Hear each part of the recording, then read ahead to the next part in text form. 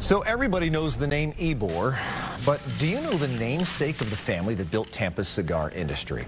It was recently discovered that Don Vicente Martinez Ybor had a grandson who died while fighting for our country during World War II. Well, now a big part of him is going to be in Ybor City forever. Here's Fox 13's Evan Axelbank.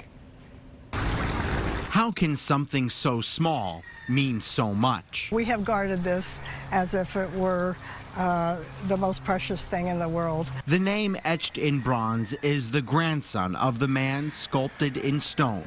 1800 cigar honcho Vicente Martinez Ybor still looks out over his city. He's one of the giants of our city of Tampa. Salvador Martinez Ybor was born in Tampa in 1910 and enlisted in the Army to fight in World War II in 1942.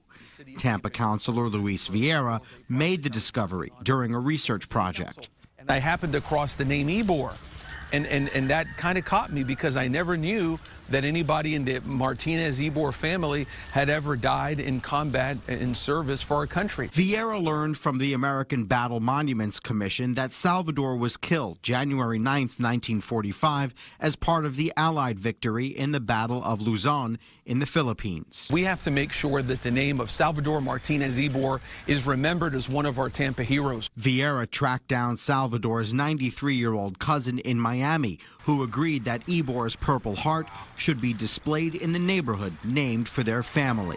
To the museum, Salvador's story illustrates the stamp of immigrant families. It's part of the uniqueness of Ybor City and Tampa and part of the American story.